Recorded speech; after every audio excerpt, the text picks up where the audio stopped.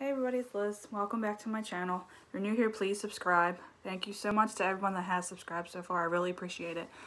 So for today's video, I'm going to talk about my family and also how I met my husband. So my family, I have a mom and a dad. I'm the oldest. I have one sister and one brother. My sister, she got married 4 years ago, so I have a brother-in-law. He's awesome.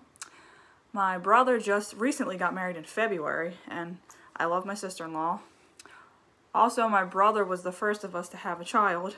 His son will be 3 in December. That's crazy to think about. Growing up, we had a pretty good childhood, I would say. Mom and Dad were always there for the three of us, and even now, even as we're grown-ups and we don't live at home anymore, they're still there for us, which is awesome. And then myself, I got married actually last September, so I've been married for 8 months now. And my husband and I just found out in February that we're going to have our first child. So we're pretty excited about that. So going back to how I met my husband, let's rewind the clock to 2014.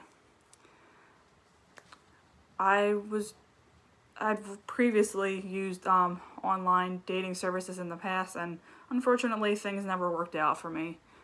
I never seemed to find the right guys. I always seemed to find the wrong ones. So this was about the summer of 2014, like the end of July, August.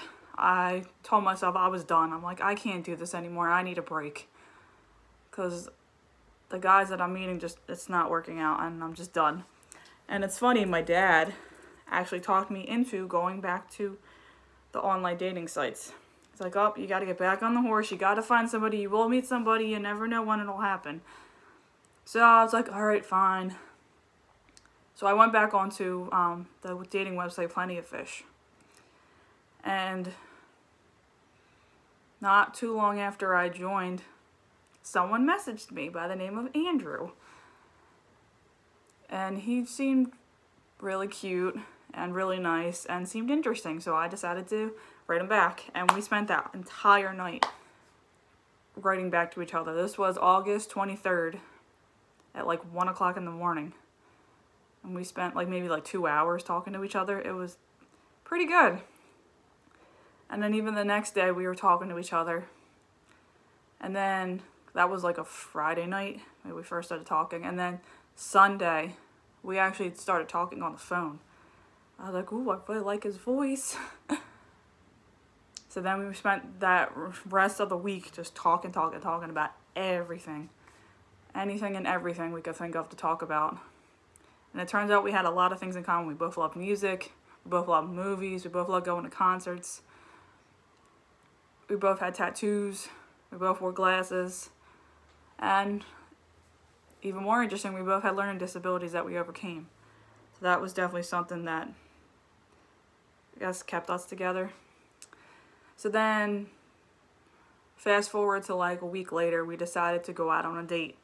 So this was August 30th, and this was by far the best first date I've ever been on. Like, no joke at all. So we met at a mall. He actually picked me up.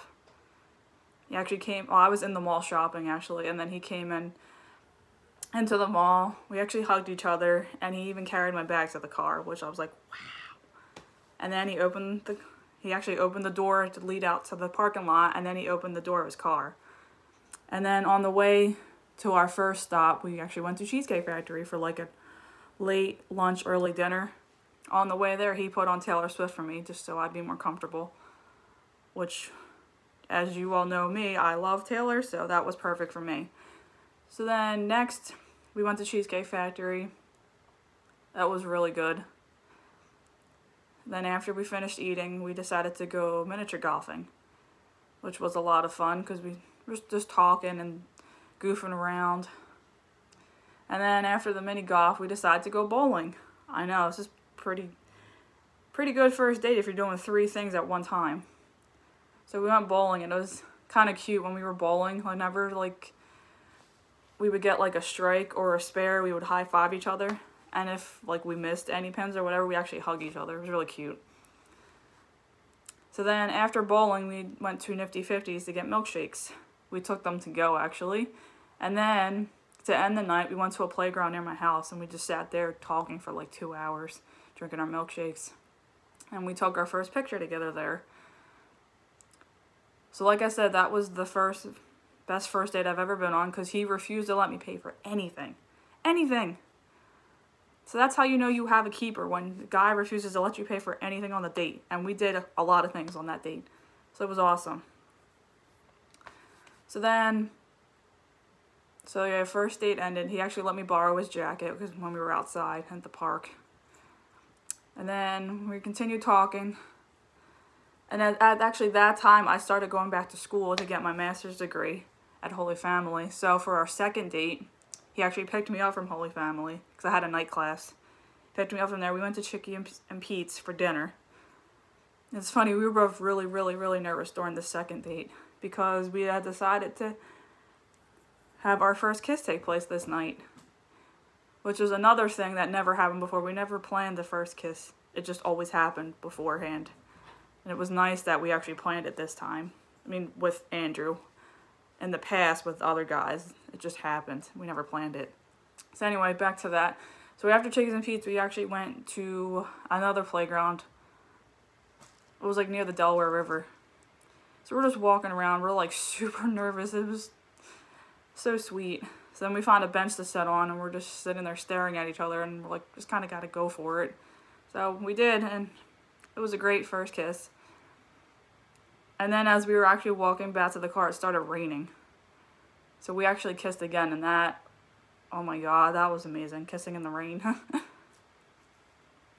Then we spent the rest of the time in his car kissing too, for a little bit.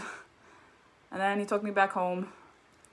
And then our third date, I actually had gone to a wedding.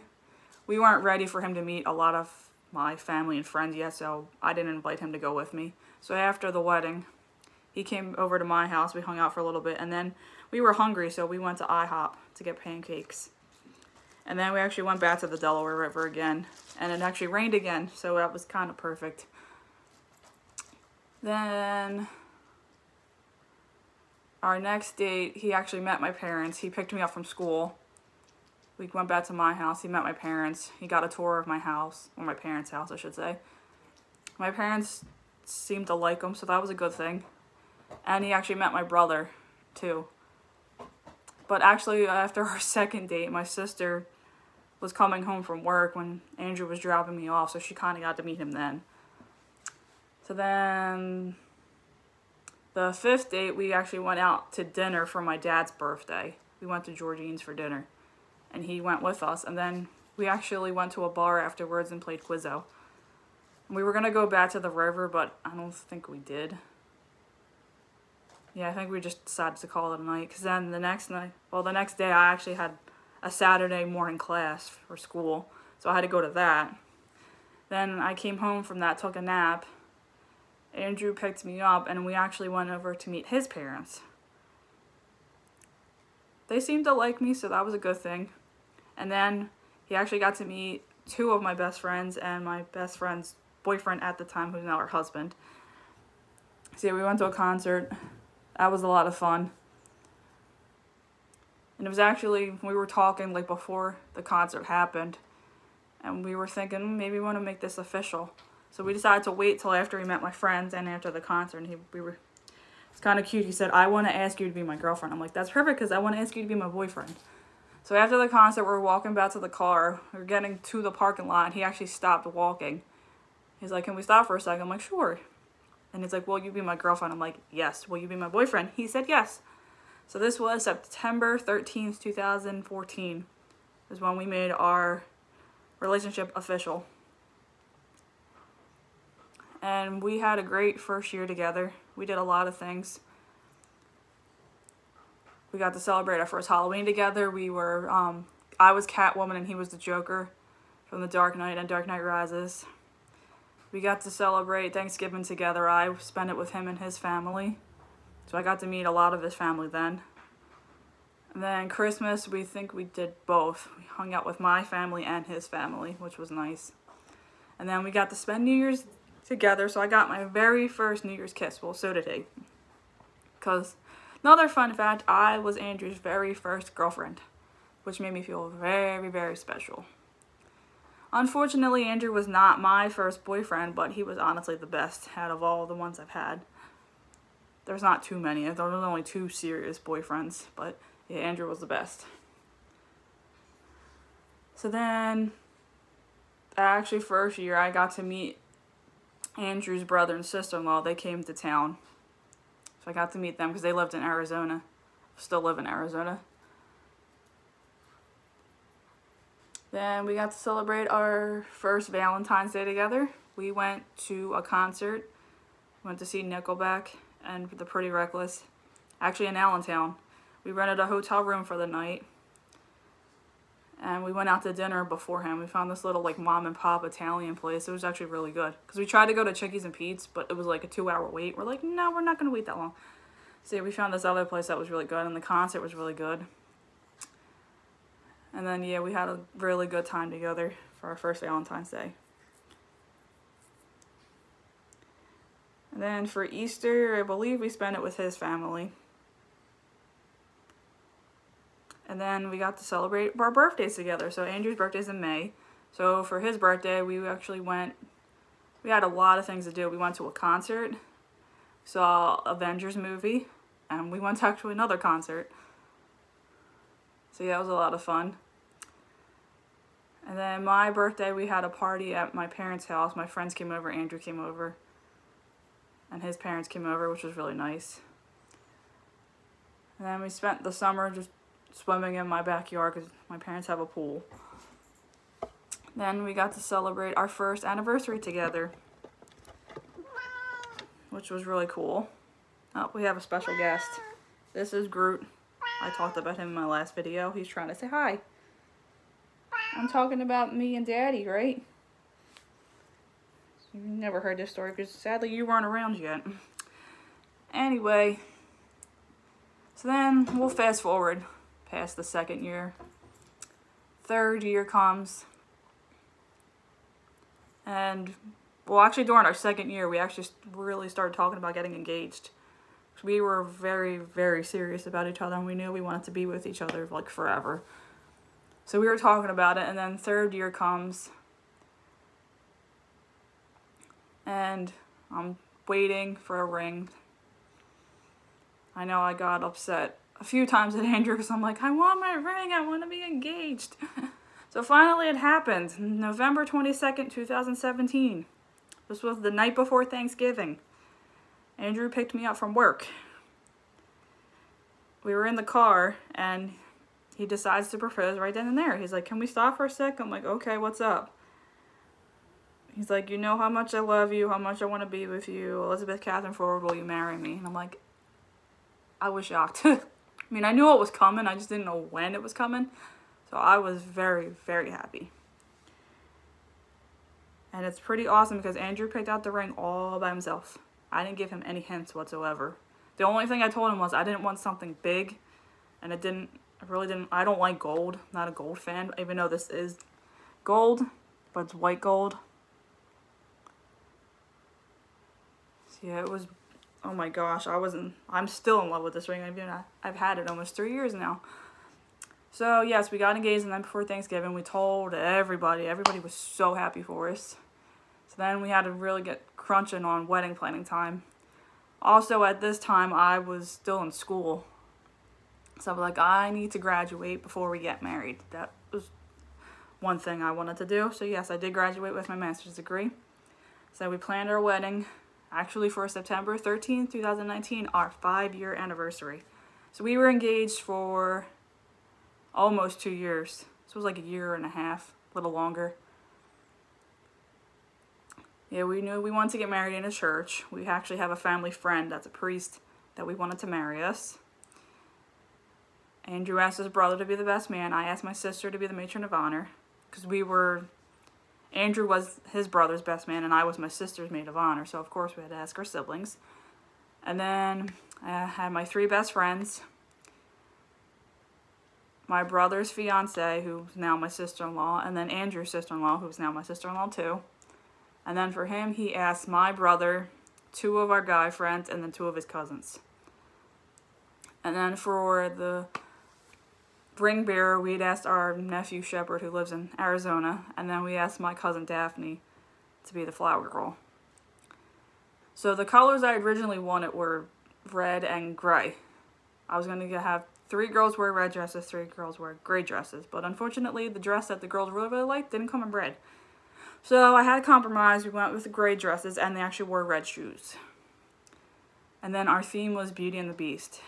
At the tables we had the enchanted rose with the lights and the rose. It was really cool. And then, so yeah, we got married. Been married for 8 months now. And in the middle of wedding planning, last year we actually bought a house. We looked at about 9 houses, I believe. I think this was number 4 or 5. I'm not exactly sure of the number, but yeah, we fell in love with this house. We knew we wanted to live here because it had everything we wanted. 3 bedrooms, a finished basement, a kitchen, obviously, dining room, living room, bathrooms. And we have a front yard. It's pretty decent, I would say. We don't have a backyard, sadly. It's an alleyway, but that's okay. So yeah, we bought a house, right? This was 3 months before we got, June. Yeah, 3 months before we got married. So then we had my bridal shower in August. So we were able to bring all the stuff that we got from the shower into our new house, which definitely helped. And then, obviously, September came, we got married. The wedding was beautiful. It was awesome. Honestly, the best day of my life. I felt like a princess. Andrew looked like Prince Charming, so it was perfect for me. So then after our wedding, we actually went to Disney World for a honeymoon. Me and Andrew are big Disney fans. So, of course, going there made sense. We had so much fun. My favorite part was definitely going to Universal Studios to see the Harry Potter world. Because I had gone 10 years previously. That was the last time I was there, and they were just building it, so I never got to see it. So I was so excited to see it then. So we had a great time. We were there for a week. I was sad to come home, but sadly it was time to come home. So we came home. We actually got a puppy. But unfortunately, things didn't work out with the puppy, so we had to get the puppy back. So then we were deciding what to do about pet-wise, and then this past January, we decided to get a cat. And that's why we have Groot now. And then since our wedding, we actually been trying to get pregnant. And then finally it happened. In February, I took 2 pregnancy tests, and they both came out positive. I saw the doctor. The doctor confirmed it. I'm due October 8th, 2020. We are keeping the gender a surprise. We don't want to find out. We have names picked out. Well, at least the girl name. There's 2 boy names we really like. We just haven't decided which one yet. But we're going to keep them a surprise too. Our theme is going to be Winnie the Pooh. Obviously keeping it Disney. And that's gender neutral. And we are very excited to become parents. That's something that we've always talked about ever since we even started dating. Something we knew we wanted to get married, wanted to have a family. So yeah. So that's the story of my family and how I met my husband and then where we are now. So I hope you enjoyed today's video. Sorry it's kind of long. I was talking a lot. But I'll see you guys soon, and please definitely subscribe if you like what you saw, and see you guys soon. Bye.